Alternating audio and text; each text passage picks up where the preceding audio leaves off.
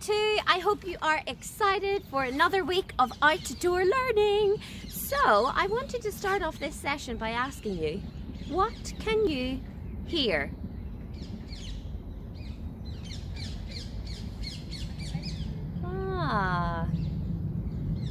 Let's have another little game of who am I? So I am an animal. I live up high.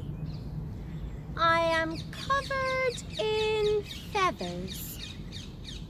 And I lay eggs to give birth to my young. What animal am I? Can you guess what we're going to be looking closely at this week?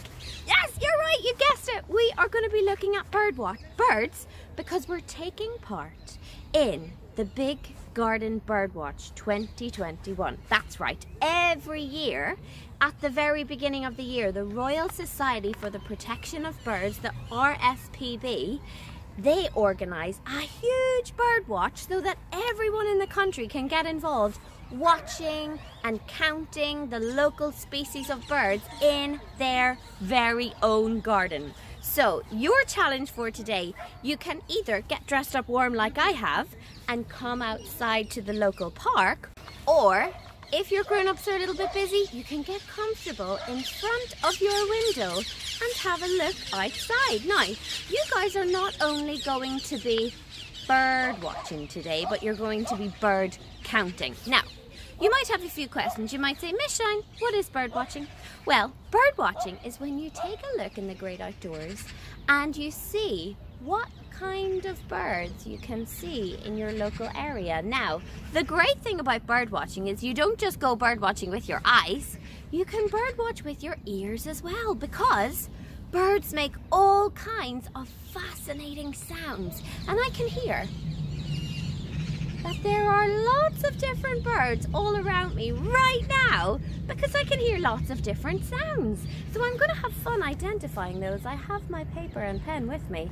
Now you guys, as I said, you're going to be having a look, seeing what birds you can see and seeing if you can name that bird by its features. Now if you go on to Seesaw, you will see a table which has pictures of lots of different kinds of birds that we normally find at this time of year in the UK, and you will see their picture and their name. So you might be able to walk around and say, oh, I think that's a sparrow because I know what a sparrow looks like, or I think that's a robin because I can see that it's got a red breast, or that's a blue tit. There are lots of different kinds of birds. So have a look at that table first. And when you spot a bird, I don't just want you to tell me what it is, but what it's doing. Maybe it's perching on a fence. Maybe it's hunting for worms to feed its young. Maybe it's chilling out in its nest in a tree. You never know what they could be getting up to, but you can fill in that table and tell us what the birds are getting up to. But year 2, you are also going to be counting birds. Now, I'm going to show you how to do some tally counting, but what I want you to be able to do is tell me, how many robins did you see? How many blue tits did you see?